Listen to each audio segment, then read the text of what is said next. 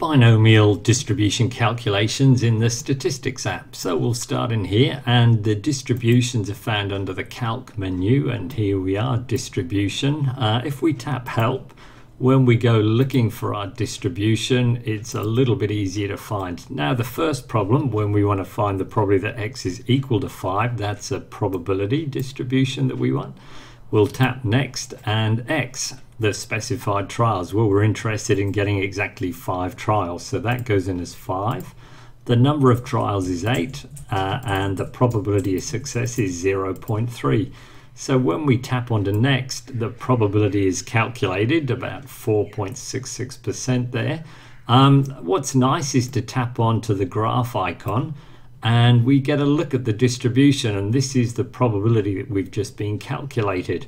That it's to get a 5 is 0.46, and you can see if we go to calculate the probability getting 1 to 3 values inclusive, then we'd be looking at these 3. So the probability is going to be much larger than 0.046.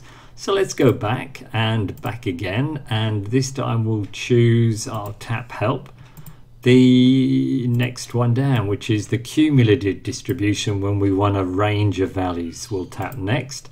This time the lower is 1, the upper is 3, and then the number of trials is still 8 with the probability of success is 0.3.